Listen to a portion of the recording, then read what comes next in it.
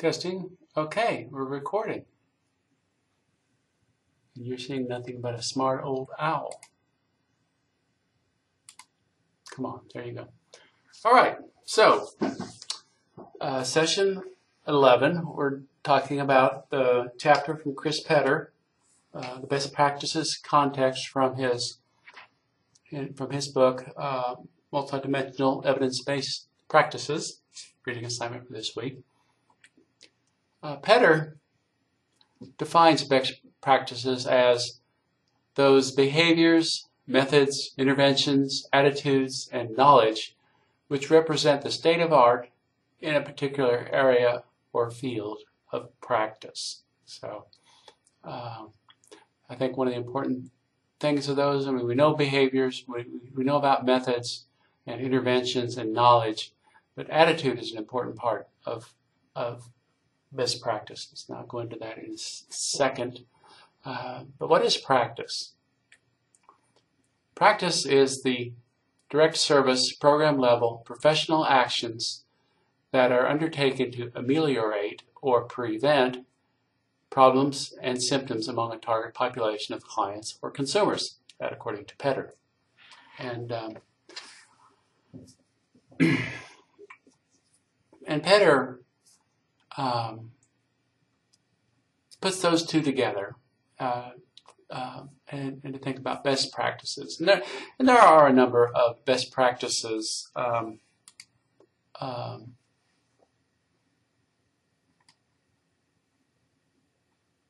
programs out there. For example, here at the UN Habitat for a Better Urban Future, there's many best practices available around a number of different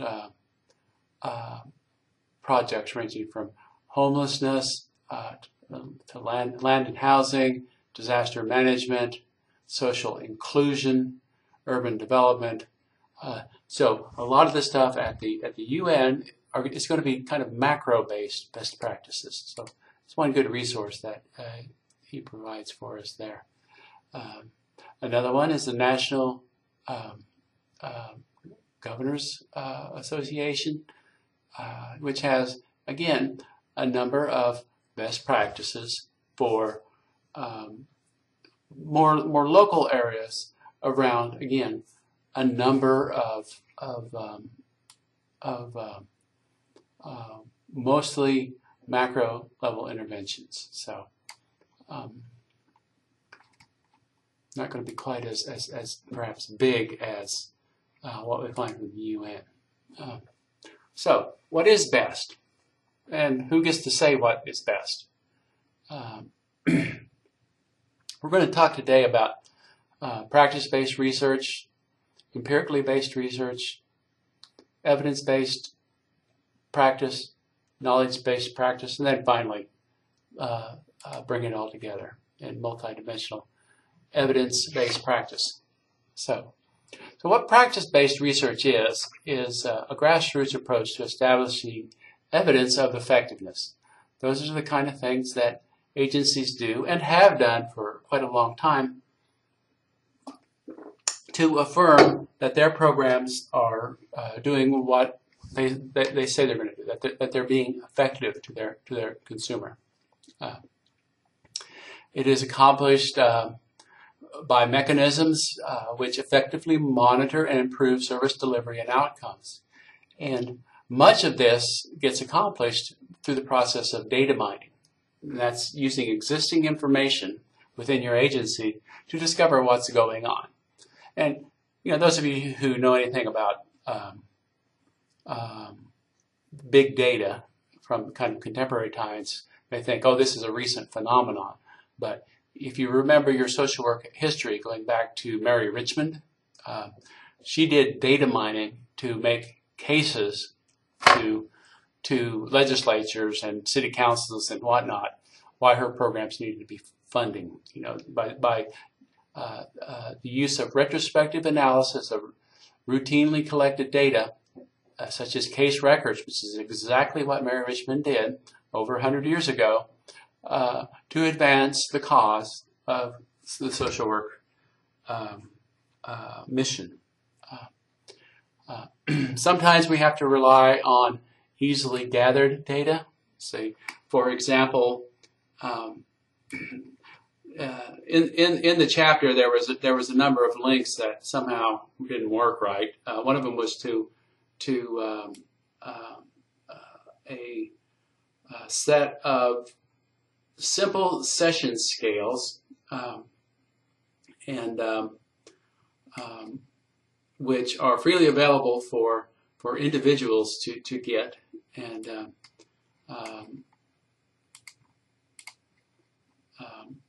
use in their program. So I'm not going to go through the process here, but you can do it. But again, easily gathered data is not as good as data that you already have to gather. You don't want to have to do anything other than what you're doing right now, because when you get into being a social worker, you'll have plenty of stuff to do without adding an easily gathered data sheet to your daily agenda. So we're going to see a couple of EBPs, so kind of be on the watch out for the difference between the two. The first is empirically based practice. An empirically based practice is really something of a top-down or an externally generated model, and it relies heavily on the positivist research model, i.e. those randomly selected controlled studies using double-blind as the highest measure, but also in social work and other behavioral sciences, we often rely on good, high-quality quasi or quasi-experimental models and call them empirically based. It does satisfy our ethical mandates that we practice, that we use practice that have been shown to be effective. However, truth be known, when you try to fit some of these empirically based models into everyday practice, they're often too cumbersome, too expensive, too complex, labor intensive, and time consuming. And that's often why, because these models were produced to satisfy the needs of research, not the needs of practitioners. So sometimes there's elements in them that make the day-to-day practice that make implementing them in day-to-day practice impractical or difficult to do. Or in some cases, there are mechanisms that are put into these research models that were there only for research purposes that actually served an important clinical role. For example, years ago, let's go back in time, use the Wayback Machine, and I was a mental health clinician in a community mental health center, and we started getting a lot of borderline personality disorder patients, clients, consumers, whatever you want to call them. Well, we were ill-equipped to deal with them, and being an ethically oriented social worker, I needed training. So I started researching what was effective with borderline personality disorders, and came across this program called dialectical behavior therapy. So went to a workshop, looked good, got the treatment manual, got the skills building manual, studied it over, looked good. Several of us went to Menninger's, got some special training, all good to go. We started implementing it. Well, there's this one piece in there, which is called the daily diary cards, which when I look at them, it's like, oh, that was definitely put in there by a researcher for research purposes. However, they found that it became such an important part of the treatment relationship dealing with these diary cards that the program actually wouldn't work as well without it. So even though it was complex and labor intensive, it was an important part of the practice. Now, evidence-based practice, or the real evidence-based practice. Oops, I see a typo. I see a typo. EB. EBP, Bob. So you compare this to empirically based practices. Evidence-based practices are those that have been adapted or are more adaptable. So when we look at evidence-based practice, we looked, what does the research tell us? What does the best research tell us? And again, those empirical articles that are randomly selected in clinical trials are usually sitting on a higher plane with evidence-based practices than other types of research. But we also consider our professional wisdom and our values. What does our personal experience tell us works? And what do our clients have to offer us? That's kind of the idea of it, but in reality, most practitioners will look at a empirical article or read a number of articles in a certain area, and then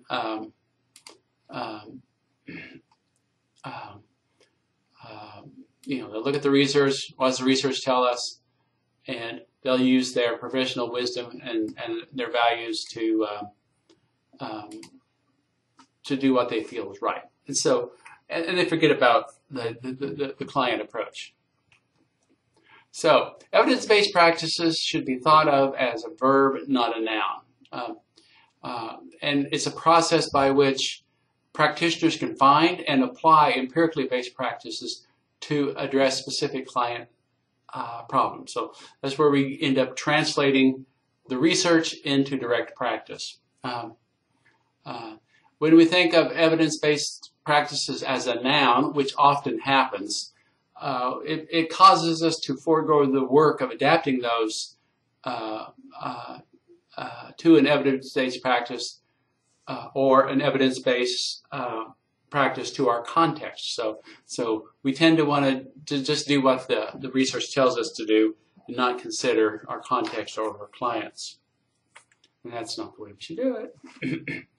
Now, knowledge-based practice is something that's come out of England, and it's fairly established now as an idea. But it's the first kind of Uber idea that brings in the client as an important player in the decision making about what's best practices. Although in reality, the client has always been the decider because they vote either with their feet or by not participating fully in the treatment. So the client and the professional decide if and how an evidence-based and empirical evidence is implemented. However, it is still empirical evidence that is contextualized and not other sources of knowledge, and that's really important. For example,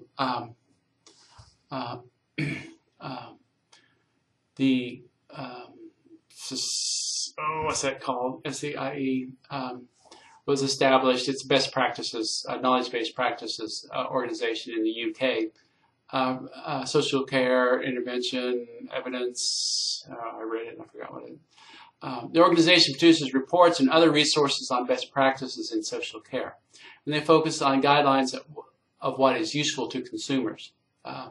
The really interesting thing about this collaboration or this consortium is that they include consumers in all stages of a review. So it isn't just some academic group deciding what needs to be reviewed and then later getting the buy-in from the consumers. It's consumers being involved from the formation of the question about what is best practices to the summary of the findings. So it's an important advancement in the thinking of our relationship with consumers and the kind of treatment models that we use.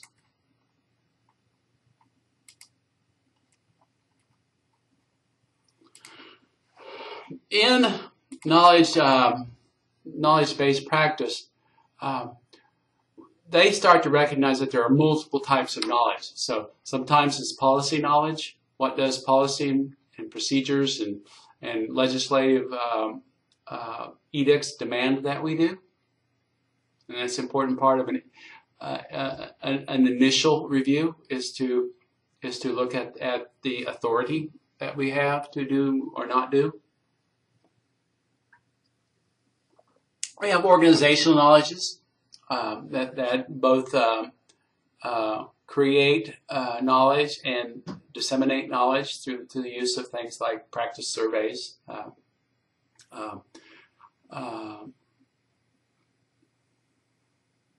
Practice knowledge is actively sought, directly sought from practitioners. User knowledge, again, consumers who serve on the review team are an important part of knowledge-based services. And finally, research knowledge, which of course is what we're all familiar with. But of the groups we've looked at so far, knowledge-based practices is the one that both include qualitative and quantitative studies, that is systematically searched, assessed for quality and summarized. And I think it's important to highlight this assessed for quality, because that's one thing that sometimes eludes us, particularly if we're looking for a quick answer to a problem, or if we run across some article that kind of justifies a position we may already hold. The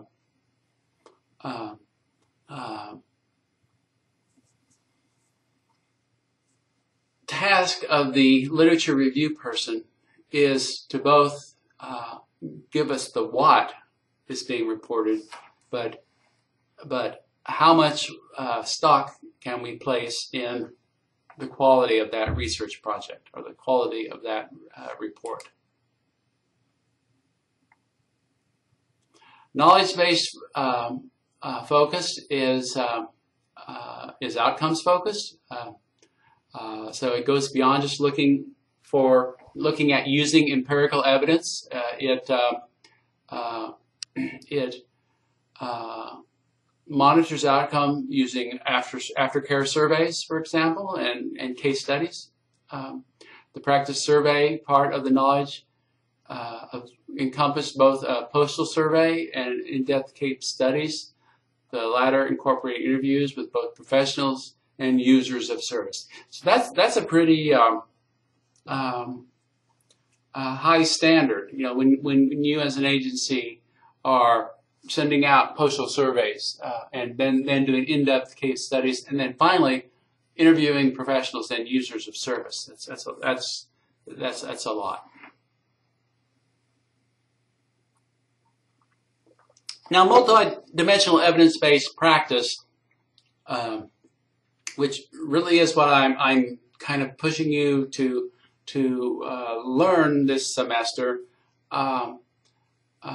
is a process by where we look at what the research says is the best practice from a quantitative and a qualitative approach.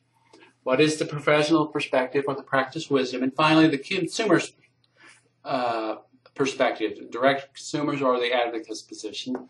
And it distills down through a process that you're all becoming familiar with and has this kind of values-added, contextually specific best practice. And that's the thing that really multidimensional evidence-based practice adds to those other ones, is this sense of values. And we in social work are a values-based profession.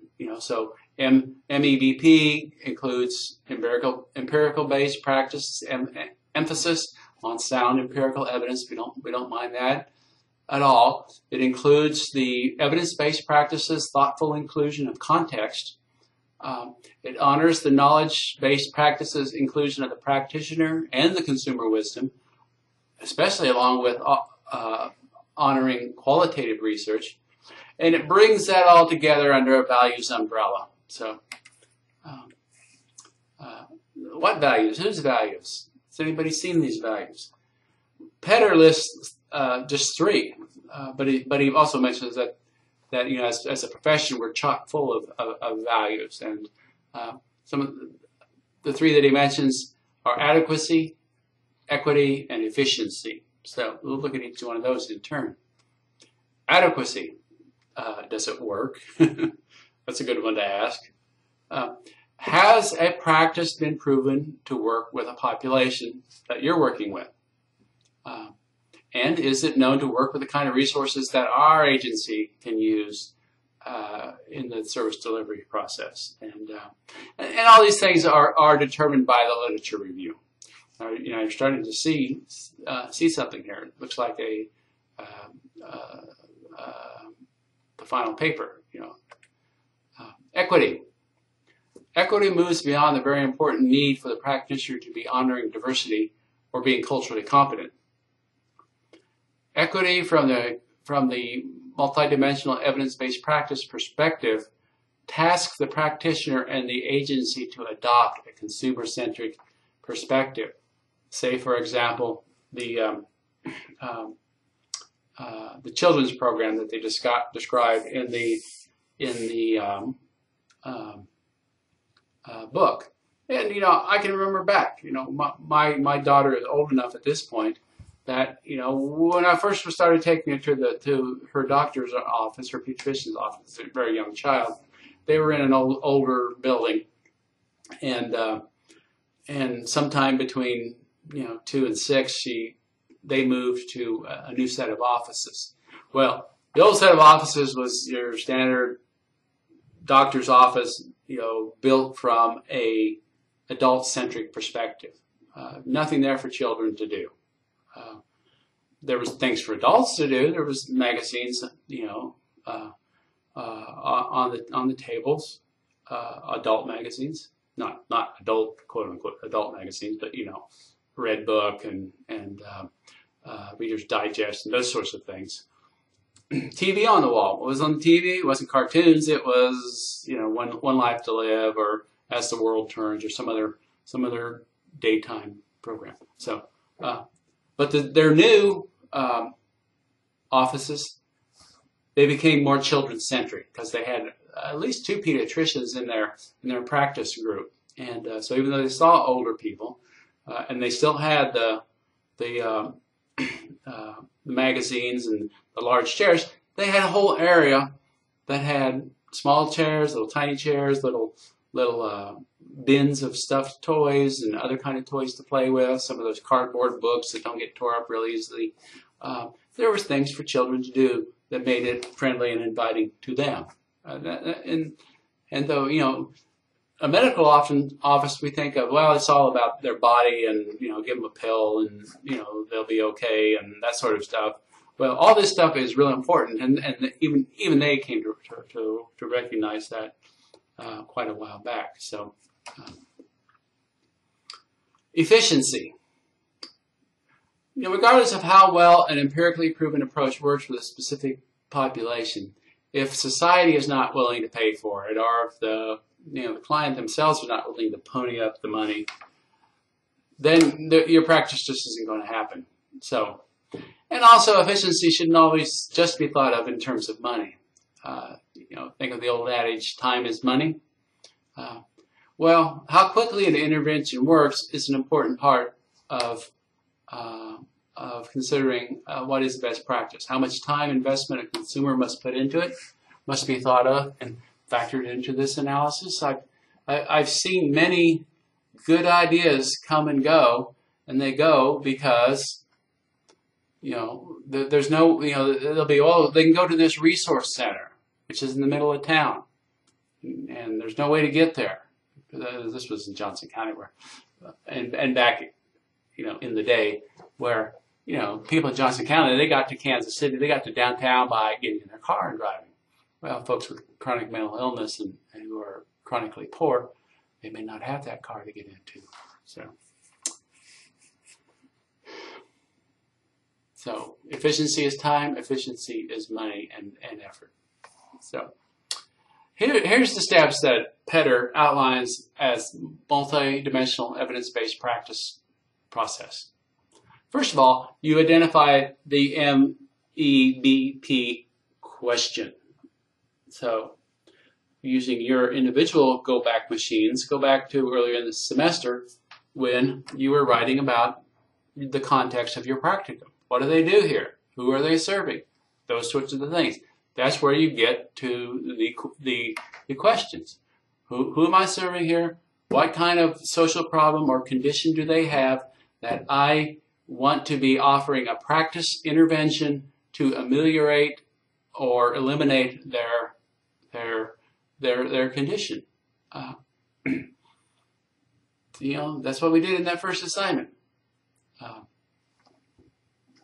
Then we, steps 2 through 4, identify multiple sources of knowledge and evidence pertaining to the multidimensional evidence-based practice question. So these are not exactly in the same order. For example, we did step 4, identify sources and summarize research perspective, including both quantitative and qualitative studies. Your literature review, remember that? It wasn't long ago. Some of you might still owe me a literature review. You could be in trouble.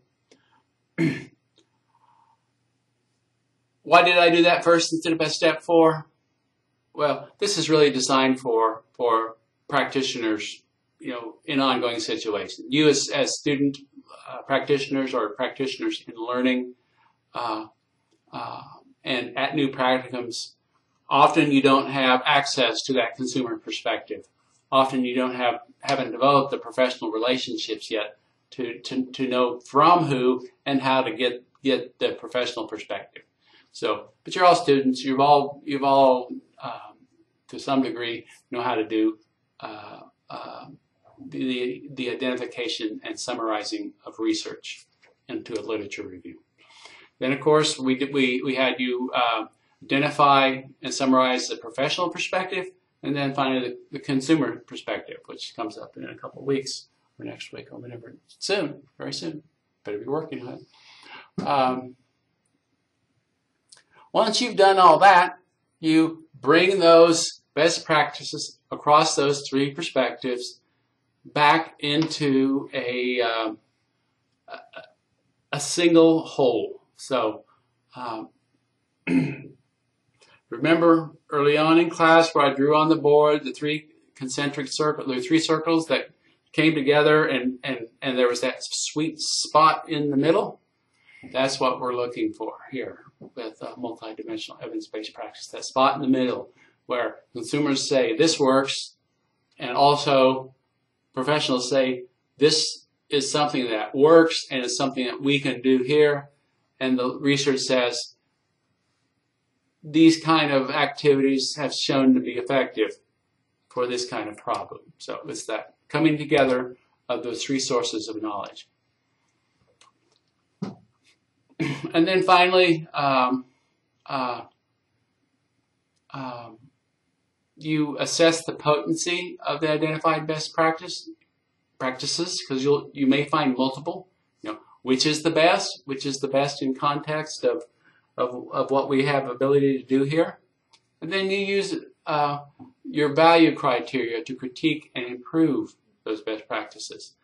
So, and by value criteria, it can be a lot of different things. So, say for example, my post-traumatic stress program that I'm working on developing for Native Americans.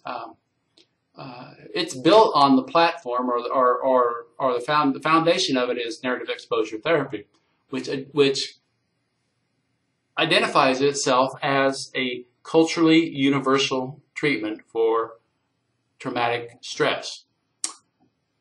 I go through reading this thing, and there's things that kind of dishonor the Native American worldview. It's not like they're out to get Native Americans, but because different cultural groups have different worldviews, there's things that need to be critiqued and improved to implement that, and that can be true of a lot of different things that you find that you want to implement. That you gotta tweak them a little bit before you actually implement them.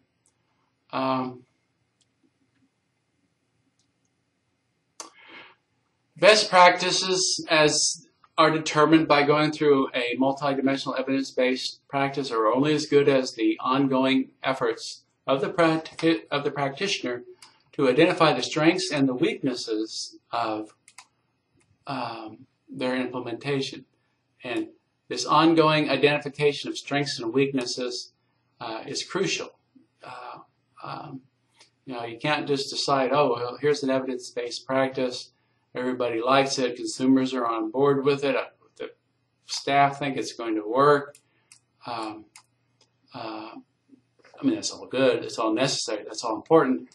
But we also need to ongoing effort to identify strengths and weaknesses in our implementation. So that involves ongoing evaluation, ongoing assessment of the effectiveness. Is it working? How well is it working? The equity. Does it work equally well for people regardless of who they are as a class of people? And is it something that we can provide efficiently?